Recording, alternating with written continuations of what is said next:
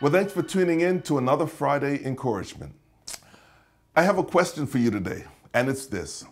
Do you know how to slow down? We live in such a frantic pace.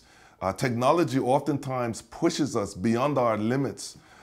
And even now with this pandemic of coronavirus, it's forced us to slow down. I think it's a great opportunity for us to understand even more about what the Bible says, because the Bible was written in a time where there was a much slower pace. This is what the psalmist says in Psalm chapter 46, verse 10. It says this, "Be still and know that I am God. I will be exalted among the nations. I will be exalted in the earth." He says, be still.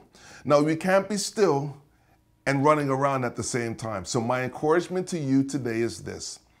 Slow down, be still, and know that God is in control.